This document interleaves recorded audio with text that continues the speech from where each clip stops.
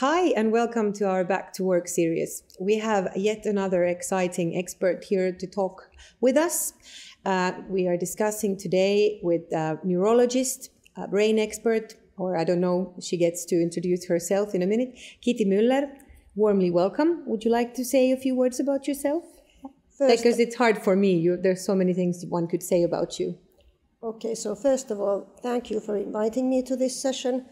And I'm a medical doctor and neurologist by training, but starting from the beginning of 1990s, when I finished my PhD in neuroimmunology, I was looking outside the window to the other side of the street, and I saw the Finnish Institute of Occupational Health there. And I was thinking, what does the clinical neuroscience department do there? And I decided to go and ask. And then I spent 25 years there doing applied neuroscience and clinical work in the context of working life. So I saw the change from, people doing traditional ways of like banking, and then the computers came and you had to learn computer skills and so forth, and everything started to become more and more digitized. And then we put up the Brain and Work Research Center, where we wanted to start studying new things related to working life, like how people use computers, shift work, work that is irregular working hours, work with changing paces and so forth. And then when I was about 60 years old, I got an invitation from Nokia Research Center that, would you like to come and join us? And then I thought that this is an opportunity that I won't get another time. So then I left my research professorship in Finnish Institute of Occupational Health and spent 5.5 years at Nokia and doing applied research there. And now I have been so-called freelancer researcher, because I was thinking that now perhaps is the time of my life when I can, I have the possibility to help and mentor younger people and be a part of different types of research projects without having, the task of being the principal investigator and doing all the bureaucracy. So now I really am inspired in coming to situations like this, because this is something that I've missed and now I have the opportunity. Fantastic. So it's a win-win, because I am really excited to have you here. And, we all are. And I think that I can't think of a better expert to ask this following question, the same question I've asked everyone in our series so far, which is that from your perspective now, we're talking all of this expertise you have on brains and brains at work and the change that you've seen. What should we focus on in kind of when we're looking forward, if we want to build a more sort of socially sustainable future of work? I think that the most important thing is the human being. And I've often tried to put forward my message, which is that ultimately in the society and in different workplaces, be it private enterprises or public sector or so forth, it's in the end the people who care, who are willing to be motivated to solve big and small problems. They are those who keep the society and all the different workplaces running. So I think that the most important thing for now and for the future is, from my perspective, that I myself try to bring forward the knowledge that I have gained through research and everyday, life, and what are the relevant things that people should take into account when they take care of themselves, because that's the ultimate thing. And I think that is something that doesn't change, even if our, working environment can be hugely different, let's say in 10 or 15 years. Still, people have to take care of themselves. And I think you should learn that from a very early age and remember to update your, knowledge on what things are relevant for human well-being, because the well-being is a holistic thing. The brain is not an isolated island up there, within the skull. It is very much connected to bodily functions and physiology and biology. So we have to take care of the biophysiology and metabolism, because that's the platform for good brain work and that your cognition and your cognitive performance is at its best. And we face a lot of challenges at the moment, one of which is this 24/7 open society where you can, forget this, traditional day-night thing. So if we want to take care of our brain, looking forward, towards the future of work, we need to take care of our well-being more holistically. Yes. What else can we do? What to focus on in terms of your brain health? I think that, first of all, the most important thing is that you value your brain bank, because all the knowledge that you have is within the different memory structures that you have within your brain. And this is something unique for each individual. You can never take it away from somebody. I mean, your workplace can change and you can do different things, but the thing that you always have with you is the knowledge that you have stored in your brain memory structures. And another thing that I very much like to talk about is the fact that we actually have the best tools also with us, our hands and our feet. I mean, if we don't have, cars or we don't have other transportation, we can always go with our feet. If we, don't have tools that we would need, we have the most flexible and best tool in our own hands. So we have to take care of all of these different tools with which we can always manage, even if, we are all of a sudden, let's say, in the wilderness, and the only thing that we can, have to go forward is our mind, our ability to understand and navigate in the forest, for instance, and our hands and feet to go forward. So what I'm hearing is that more holistic thinking in terms of your well-being and the way you use your body and yourself, and that will then also translate into a better brain health. But I think that if I we're all under quite a lot of strain right now. We've just been discussing before we started this interview potential new restrictions, how they impact our work here, your work, mine. And you have written about digitalization of working life and education, and in remote mode. You've pointed out that it's not new, but what's new and different now that what we've experienced for the past 22 months maybe is this isolation. So what's the sort of what's the impact of this on our brains, on us? So this is one of the basic and relevant issues also related to taking care of yourself. Understanding that in order to, develop, learn new things, every day we learn new things. So when we go to bed in the evening, during the daytime, we have learned something new, and during sleep, this is integrated to the already there memory structures. But in order to, learn as much as possible that we have the ability to do, we need other people. We need the interaction with other people, because very often the best sort of ideas and innovations and solutions to problems come through thinking aloud together with other people. And this thinking aloud is not just, words, listening and what another person is saying and, responding with words. Actually, approximately at least 40, perhaps even up to 60% of the information that we are transferring to the other person is nonverbal. It comes from our facial expressions, how we use our hands, our body functions and movements. And all of these things are very important. And if we go into a remote mode, where we are working remotely, and we are all the time having interaction with others only through small screens where you just see the talking head, so forth, you lose a lot of the natural way of communicating with other people. And I think that natural communication is very important, because it also gives you the opportunity to relate emotionally and with empathy to other people.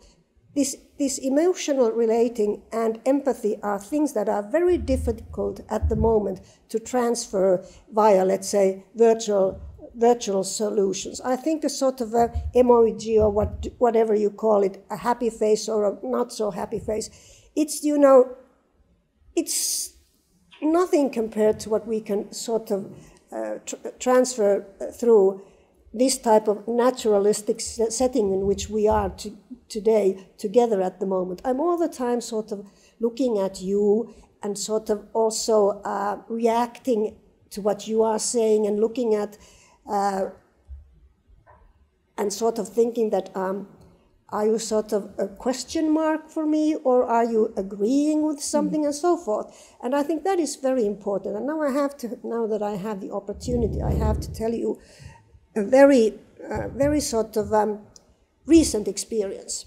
So I have been giving lectures, speeches, and been during this Corona lockdown time via Teams and Zoom and so forth. And I have also tried to help my students through this. But now, in the couple of last months, I've been in live presentations. Yesterday, I was talking to teachers, and I have had live Teams sessions with students and other research. We have shared the same time and space. It's such a totally different situation in terms of the interaction with each other. It's sort of natural, for instance, yesterday to see when somebody was commenting what I was saying and throwing into the air a sort of a thought ball, and somebody else grabbed the thought ball and continued discussion from that. I never experienced this type of interaction, or it was very rare when we had this Zoom and Teams. I tried to use, this thumb there, and somebody tried to, wave. I'd like to have, my say next. But often they said, oh, well, you went already, hurried along. I don't have anything to say at the moment. It felt so unnatural. And I think that we are very far from getting these technologies, this digital, to the stage that it feels as natural communication between individuals. And for human well-being and for growing and learning new things, this natural interaction, mentoring each other when we are face-to-face is very important. I was just going to ask that is it possible to say that our thinking becomes better with the other people? I remember I've read an article about this where a professor was commenting that there's something in our brain that comes alive with other people, with stimulation, changing situations. So is there actually sort of like a scientific argument that we are better, we think better if we are there in the same space, if we can read each other and react? I have read research papers on this issue also.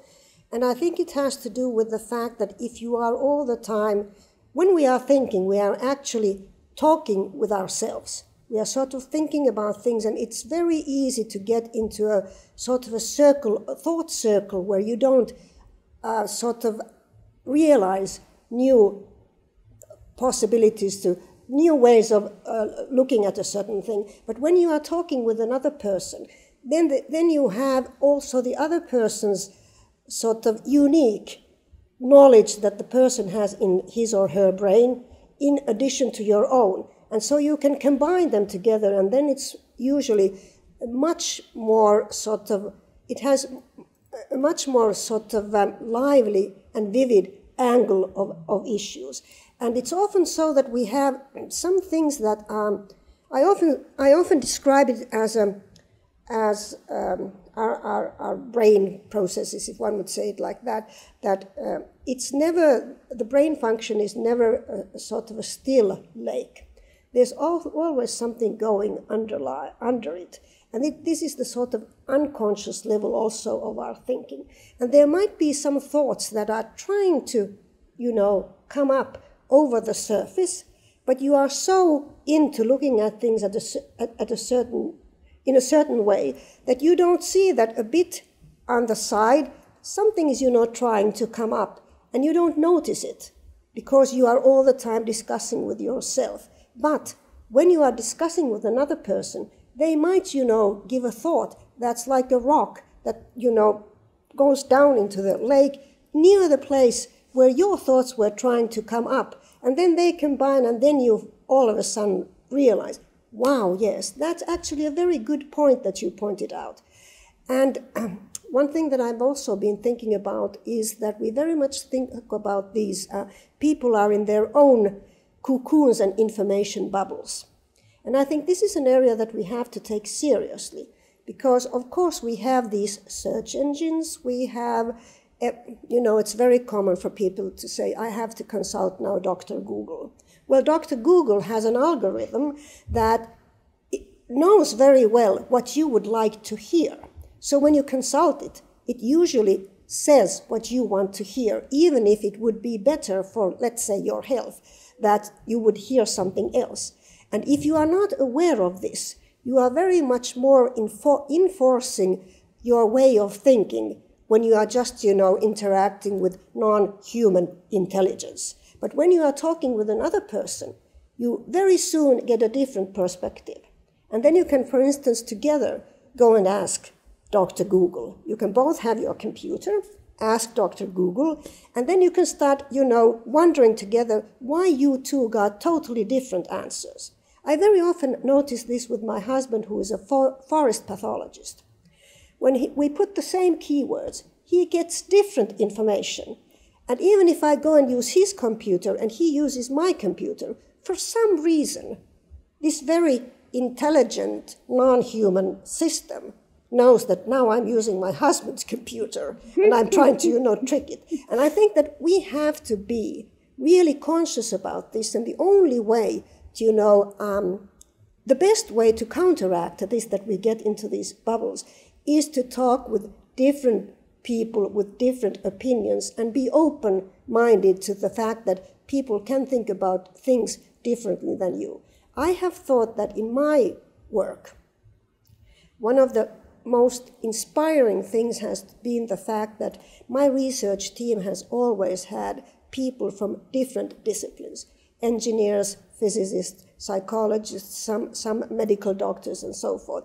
And it's really, really enlightening, for instance, to talk about brain functions with an engineer or a physicist. And, they have really good questions. And the problem is that if I, as a medical doctor, talk about medicine, let's say mostly with people with the same background that I have, we are already in our sort of an information bubble. Your way of knowing. Our way of knowing. But when we take somebody that comes from another discipline together to the discussion, they often ask very good questions. The same is with children. Yeah. They really ask very good questions. And this is actually very interesting that you take this up, because I know that in several knowledge-intense companies where they, for instance, are trying to keep the formal structures as low as possible and get people to collaborate and, if you like, think together, one of the big challenges is to get people to come away from their own silos of knowing.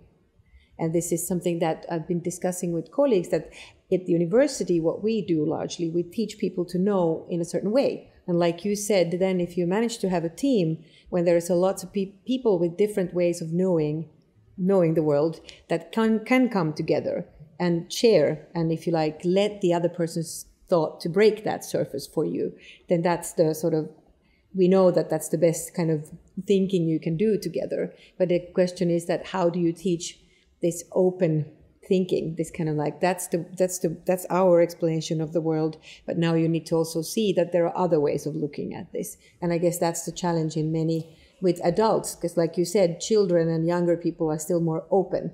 So is there something you can train your brain with to keep it open, or? I think that this is a very sort of a question that is very important now, and also especially in the future. I've often been thinking about how to, get a balance of, having a generalist, somebody who knows a bit about everything, and somebody who is very deep into a certain area. And through my own career, I have noticed that my basis is in medicine, and then I'm a neurologist. But due to the fact that I have been working a lot with people with different backgrounds, I have some knowledge from engineering, building devices, or the physicists of human body functions and so forth. And gradually, I have learned to speak with these people in such a way that, we to some extent understand each other. But I can say from at least my personal experience has been that it takes quite a long time to get to the level where you start understanding each other, because I can give you an example. Yeah, please. I was giving a presentation on brain health and brain well-being in the energy sector, if I remember it correctly. And there was this nuclear power plant being built, this Olkiluoto.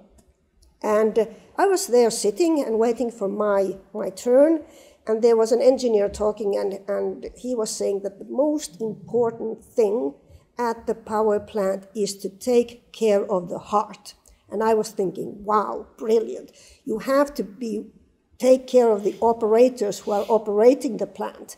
You have to take care of their heart. And after a couple of, sentences, I realized that he meant the heart of the reactor. The reactor. Yes. So yes. We've had a lot of these types of situations. For instance, what does cognition mean to a physicist or an engineer or a psychologist or a medical doctor or an economist? It means different things. So it takes time to get to the level of language where you at least to some extent understand the other person. And I think there's no other way to get there than to ask questions. What do you mean when you are saying heart? What do you mean when you are saying cognition? What is it? What do you think it is? It has to do with many things. And I remember I was told that, Kiti, that is not a very good approach if you want to get a very long, let's say, publication list, because it takes time to get a multi-parametric study set up.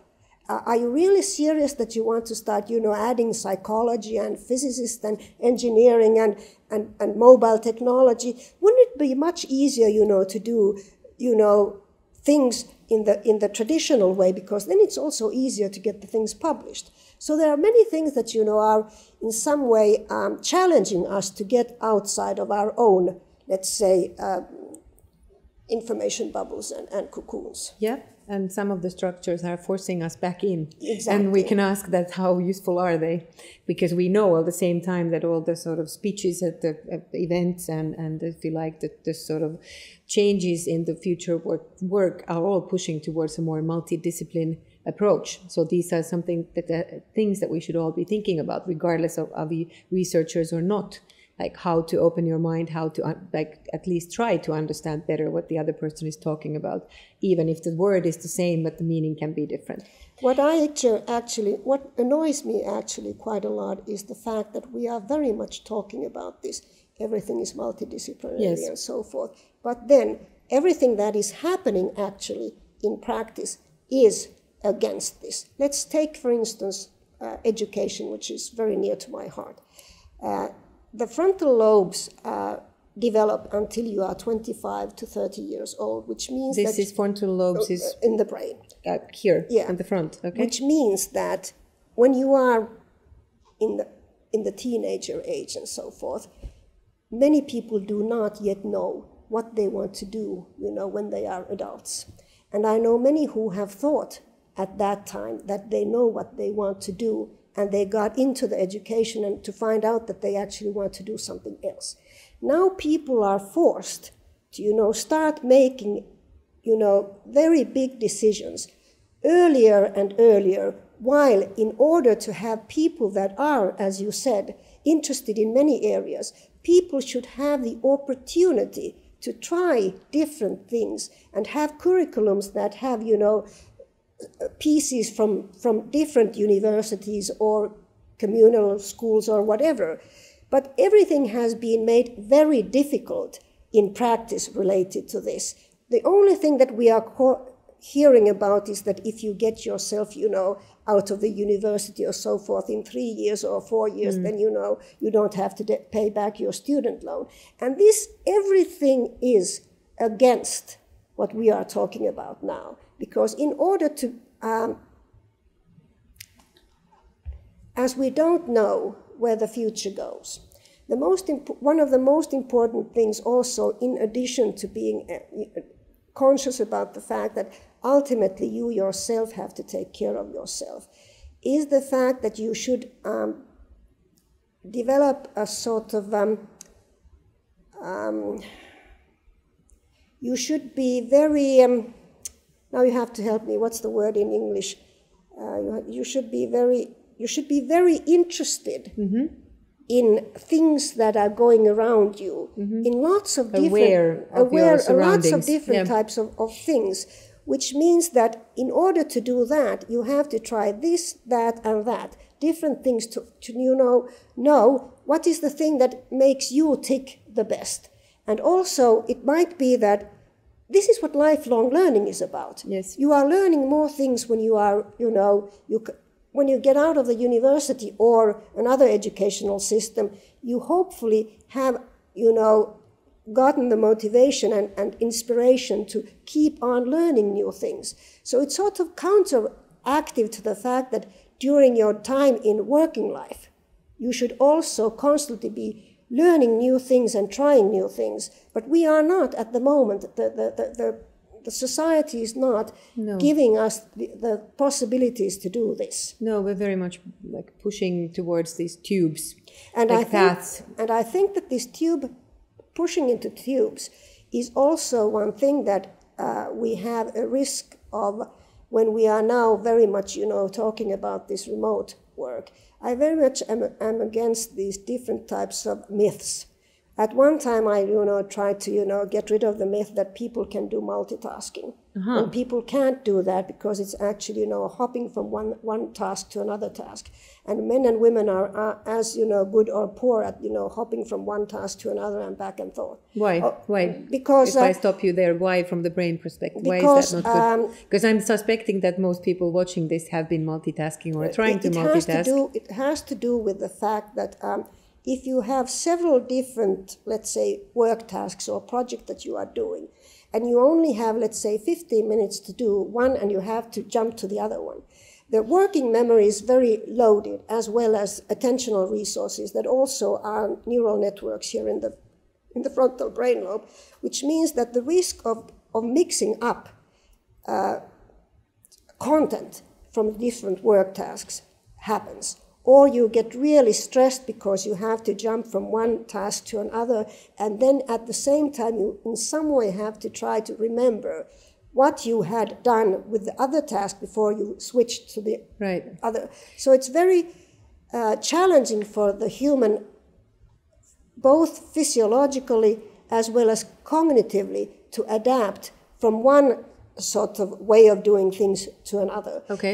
It's different if you have a big project that has subtasks and how they are structured. But if you have to go from a totally different work task to another one that is, its content and goal is different from the one that you were first doing, then you will have these types of troubles. So what should you do instead of doing multitasking? What's the sort of piece of advice? I think the piece of the advice is that you understand that that's not possible, and you try to have time to do at least a longer time. I would say that minimum an hour to do a certain task, and then I'm very for short periods of relaxation or recovery. I think you could do it in such a way that, first of all, I'm a strong believer in the fact that when people understand how their brain and mind works, they figure it out also for themselves. And I hope that people would discuss with each other their ways of, tackling everyday work types or their everyday living and so forth. But one way would be that you have an hour to do a certain thing. Then you take a sort of a recovery phase, let's say 10 minutes. You take a short walk, or you go to the coffee area, talk with somebody for a while, or you go out with the dog or whatever, and then you come back and you start the other task. And then I think it would also be a good idea to put some marks or a memo on what is the phase that you reached in the first task, and then before you start the next one. Right. And then when you have the next, let's say, 10 to 15 minutes recovery phase, and you return to the first task. You don't have to worry, where was I, when you have written a couple of lines that I reached this point, and then you know where you will continue. And this is now, obviously, we're talking about knowledge work, right? Or I would say that all types of work, even handicrafts and things like that. In these also, because there I've heard this myth that that's not as that there you could do several things. I'm glad that you asked about that. So myth busting here. We're myth busting because be you a carpenter or be you a person who is preparing food or whatever. There are several different things that you are doing. And I know from, looking at people who are good at carpenting, that there might be something that they are doing and they have to then, do something. They have to put some paint or something there, and then they have to leave it to dry for, let's say, a couple of days. And then they have to start doing something else that is urgent. And that is also similar types of things. If you go to construction places and, look at builders, they are constantly going from one task to another task. And I must say that if you are not thinking at the same time, what you are doing, you very soon notice that you have put the wrong type of wood in the wrong type of place, or you have put the bricks or whatever to a place where, you cannot, put them where you're supposed to put them. And then you have to, take an extra 100 meters, for instance, to change the place where the bricks are. So in all types of tasks, you need thinking. If you are in service and you have a customer who all of a sudden has a problem, it requires everyday problem solving. So then you try to solve the problem of one of your customers. And then you are in a call center, another one calls and says that I have this type of a problem. Then you try to solve that problem, and the first customer contacts you again and says that it didn't work. What would be the next phase? Isn't this the same thing? It's not just the so-called, I don't know, I think there's parts and elements of knowledge work in all types of, tasks. And in everyday life, we all the time encounter So this. our takeaway from this, if I'm interpreting you right, is that in order to take care of your brain, you want to, whatever you do, you want to make sure that you have a longer time to work on it, and then you have a break before you do something else, rather than hopping from one thing to another, what we're all doing now, particularly with the equipment that we have. This hopping from one thing to another happens all the time. You have this kind of thing in your lap, and you first do some work, then you hop into the Facebook, you hop into Instagram, you hop into the newspaper, and what you're saying essentially, am I hearing this right? Can we say this? That's not good for your brain. Yes, with a couple of exceptions. Okay. There are very interesting research papers related to the fact of, what can help you to concentrate. Okay. We talked about this a bit before this session, that it has been studied quite nicely that if somebody is listening to some, information and is supposed to, listen to, handle quite a lot of information that is coming via audio, via speech. If you doodle or you do something with your hands, it helps you to concentrate. So it might look from the outside that, this person is not, listening at all to what is going on, because the person is, scribbling or knitting or something like that. But actually, if a person is, let's say, at a lecture and listening to some new knowledge that they have to, digest, working with their hands often helps to concentrate. Right. If you compare it to the fact that you are told, now, just listen, don't do anything, with your hands or something like that. That's very interesting. I'm always doodling when I'm listening to someone. I'm always drawing little pictures. That's an interesting piece of knowledge. I didn't know that. But if I'm kind of, we're talking about the same theme now, but taking care of your brain when all this new equipment during this extraordinary time that we're living. Can you see, from your perspective, a change in attitudes when it comes to work, life? I don't know if we can even separate those two anymore: working life, work and life, and brains, and basically the way we look at these things now during COVID. Is there more? I don't know. I think that we do not yet exactly know what this COVID lockdown will do, because there are so many different elements. For instance, people react to it, let's say, from the mental health perspective also very differently. But first of all, I would still like to add one thing to this multitasking thing, because the main point is the possibility to prioritize what is relevant in your work. And here you often need other people. You have to discuss the things with your co-workers, or let's say those who are have bought the service from you. If you are a freelancer, you have to discuss with them what is the most important, high priority thing that you have to do.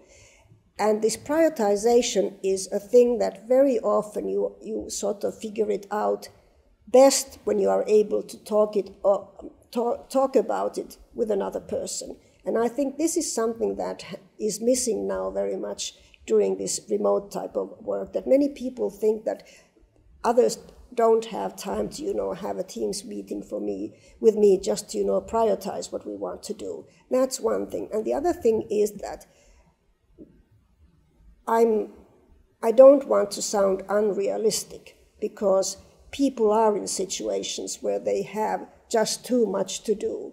But the only way to tackle that is to be able to say that, my plate is full, I cannot take any more. That you have to know how to say no. And that is a fact that is very much has to do with trust. Mm-hmm. If you are in a workplace and environment where you have trust, where you are not afraid to say that, this is just over the board, that I just cannot manage this much of stuff to do, then you can, talk about this. And you asked, have there been some changes? I think that this has gone to the better in working life. We have many places where people and leaders and even CEOs understand that there's a limit to what a certain person can do. But some people are, or many are, still stuck with the idea that you can never say no. If you say no, you are the one who are next, in the group that is being laid off. And then I'm always, hearing that, Kiti, you are the best person to talk about that. I mean, you are so unrealistic when I say to these people that if you are in a workplace that doesn't value human beings and doesn't let you say enough is enough, maybe that workplace is, not good enough for you. Maybe you should change the workplace. Then we come to the fact, how can you change your workplace? There is the issue that if you have tried several different things, you have several different options, then you can start looking around at other opportunities, jumping to doing something totally different. And then I still want to go back to this work cake thing. Right. We have people who have too much to do. They don't know, the day is there are never enough hours. And I've very much worked with people who have had working ability issues, who can, for instance, work part-time. And I've tried to, visualize it in such a way that we have a work environment or a workplace with a certain cake that has to be done, a work cake. Mm-hmm. If we think that there are 10 slices and they all have to be the same size, then there's somebody for whom his or her slice is absolutely too big. And the other starts saying, no, you have to do your part. Everybody does as much as the other. Then this person gets overstressed and is in the risk of, having to go to a sick leave or, even loses working ability. What is the end result usually? You have the same work cake, but you don't have 10 people anymore. You have 9 people who have to divide the same work cake again. While you could do it in such a way that you could have 2 people who are part-time ability. They can work part-time and they could take one of the slices. And I'm still sort of amazed that this sort of image and, this practical thing, this work cake, how you divide it, I can't get this through. But I'm workers. I'm thinking, I'm listening to you, I'm hearing what we've got a lot of good advice in terms of that you need to think of yourself and holisticity of your being and also your work and managing yourself and putting limits. But also from the organizational perspective, if I'm hearing you correctly, it would be in organization's interest also to think a bit more who does what and how much rather than just slicing the cake. So if you like slicing the cake smarter, is that what you're kind of saying? Yes. And this is the argument behind it. The argument behind this is that if we continue the way we have with these tools and equipment and this kind of rhythm of work that we've been operating with for some time now, it's not going to be sustainable. We are going to burn out.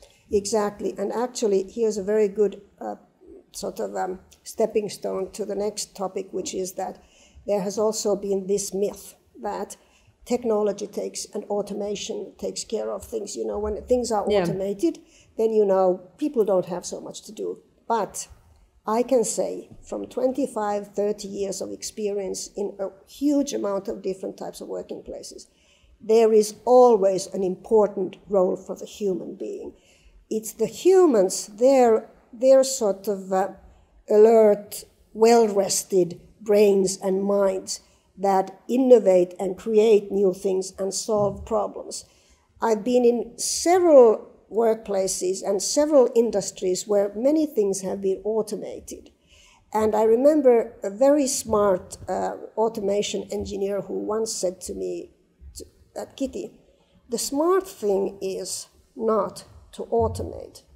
The smart thing is to figure out what not to automate. Which means that in the end, when everything starts beeping and there are red signs and something is wrong in the automation process, it's not the system, at least not yet, that corrects itself. It's then the people who are monitoring the thing. And in order to monitor it and understand where the problem is, you cannot automate everything because you lose situational awareness.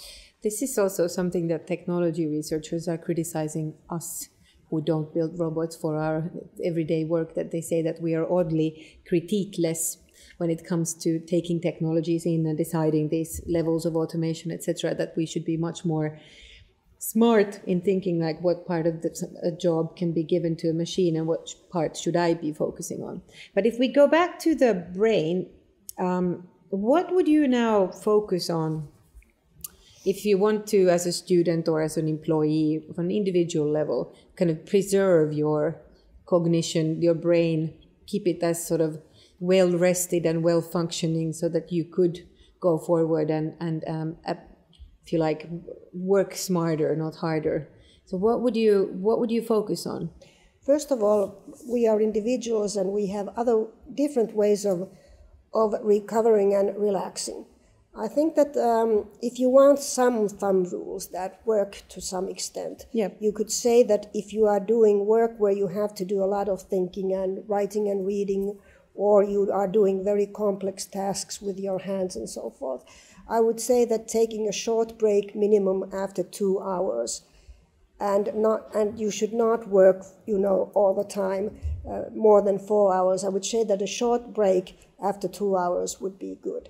I would also say that I hope that the ways of working would evolve in such a way that we would understand that it is overall good for a person's, let's say, performance and quality of performance if the person has the ability to have minimum 3, hopefully 4 short 10-minute breaks during the workday, so that it would not be so intensely packed. And this would be preferable to the fact that you first, you do a very intensive day, and then you think that, okay, now I still have to go to the gym for 1 hour, or I have to go and run for 1 hour. It would be, in my opinion, it would be better to have 4 times 10 minutes recovery. And then when you end your workday, you still have energy to do also other things. If you are totally, wasted and, think that I've given everything and I don't have energy to do anything else at home than, sitting on the couch and, just, think about nothing or look at something on the TV, then you should, have the bells ringing in your head that it has been too intensive. Too much. And in order to understand and figure out how I could change something, you need sort of companions. And you should also be aware about the fact that we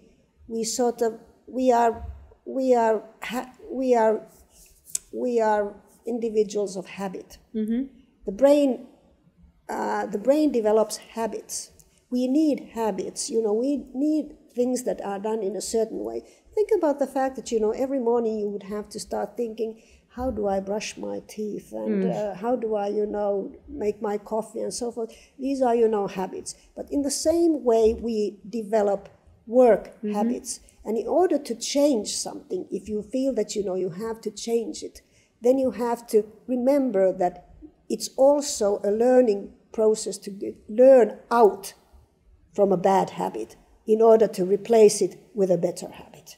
And also, if we come back to this digital thing and technology, I'm all for technology in certain work tasks. But you then have to understand that the work that the person is doing changes. It's not so that, you get this technology system and you start doing it and your work doesn't change. It always changes. And what I would really like to have in future workplaces are people that are experts in the content, work content, that will then be full day,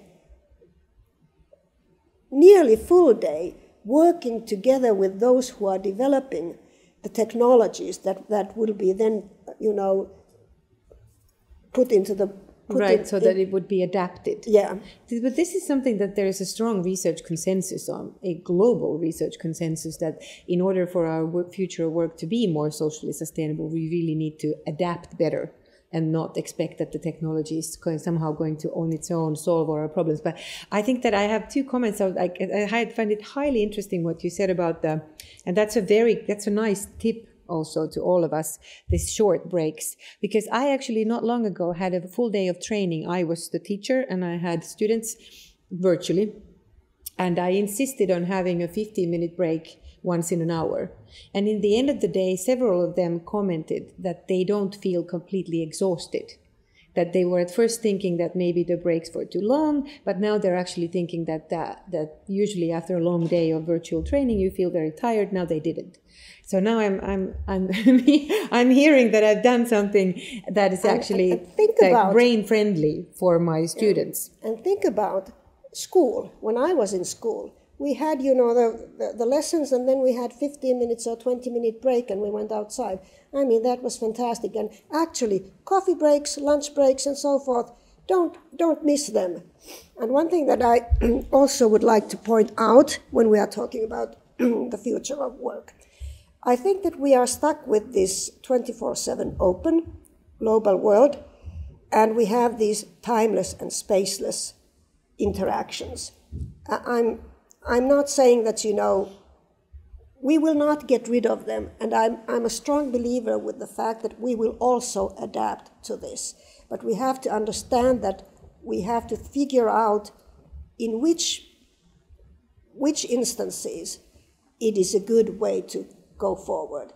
But the tricky thing for us humans and brain health and overall health as such is that if you are constantly on Teams or interacting with people around the globe, early in the morning, late in the evening, and your own circadian rhythm, which means your own sleep-wake rhythm, gets disrupted, that if that continues for long periods of time, it has health risks. And if we think about our society, one of the most, and now I will say it out loud, one of the most stupid things we have is this every half year switching of clocks, because it disrupts sleep-wake cycle. But, and we talk about that, but that's not the only thing. We know that our body has a multitude of so-called biological clocks. We are an orchestra of biological clocks. Our heart, our liver, our gastrointestinal tract, our kidneys, our brain, and whatever, all have their biological clocks. Even our skin has its own circadian rhythm. So if we, artificially start changing the master clock, which is here in the brain, which is the conductor of the brain's, of the body's biological clock orchestra, it soon starts to go out of tune.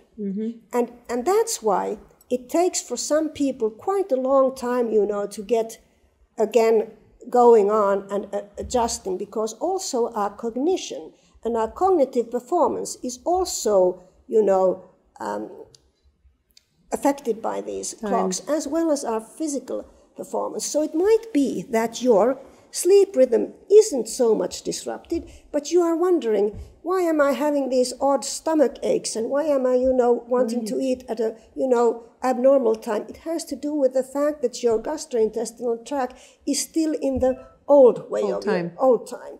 And I think this is one of the critical things in modern life, that if you are very often out of tune of your own circadian rhythm, how do you get back to it?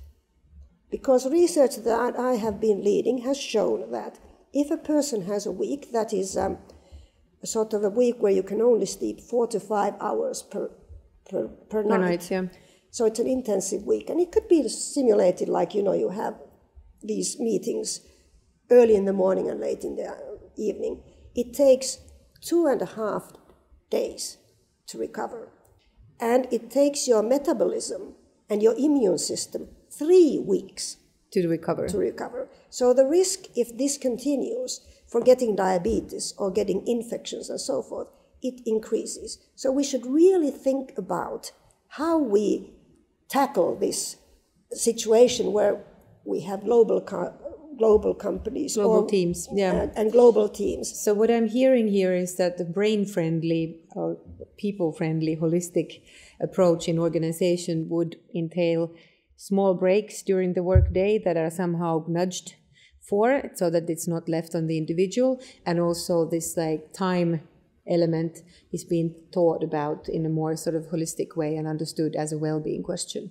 Yes, and I think that if we think about new working hours, I think we could take this into account in such a way that if somebody has an early morning or late evening meeting, for instance, the person could the next day take as a recovery day, and not in such a way that many people tell me that they come home very late in the evening, and then, they have to be, shipshape early in the morning at 8 o'clock in the morning. And this has not changed during this COVID period. The only difference is that you are not flying, but you can still have these early morning and late evening meetings. And so remote work does not solve this. But if you would have a consensus that if you have this type of a situation, you could then recover the next day, because many people are sort of, they are so work conscious, that they get a bad conscience if, they take it easy the next day. Conscientious workers, so are you saying that to be a conscientious worker, you should take better care of your rest time as well? Yes. I think that we're kind of reaching the end of our time here, but I think that we've received a lot of good advice, concrete advice, and perspectives that we perhaps some of them were familiar with, and we've also busted some myths. But is there something that I haven't asked, something central about brain health to consider, to think about, to do? I'm thinking now that, for instance, you say that recover and take a day off. Would you be recovering and taking a day off if you're looking at your equipment all day? Or would, like, I've heard a lot of this discussion of like that your brain cannot rest if you're looking at a screen. I think that everybody has to find their own way to recover.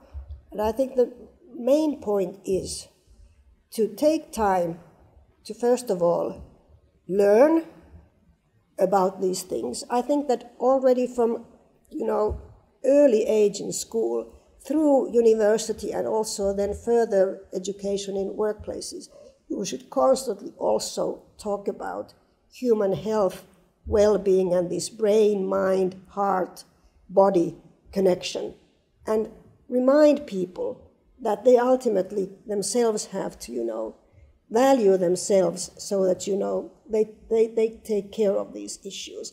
And this is, I think, the most important thing. And then listening to yourself. And there are several things like if you start to be grumpy, if you start to get annoyed by other people, or if you start to see everything, more black than it is, and somebody says that, why don't you see the positive things going around?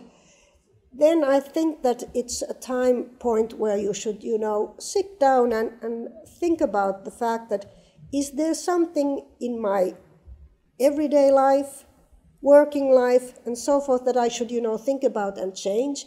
But as a medical doctor, I also have to remind that if somebody is overstressed, fatigued, and thinks that, the performance is going down, there might be also some medical reason. So before you start saying that, I just have too many things to do, go and have your blood sugar checked, or your thyroid, or your blood pressure, and so forth, because it might be something treatable.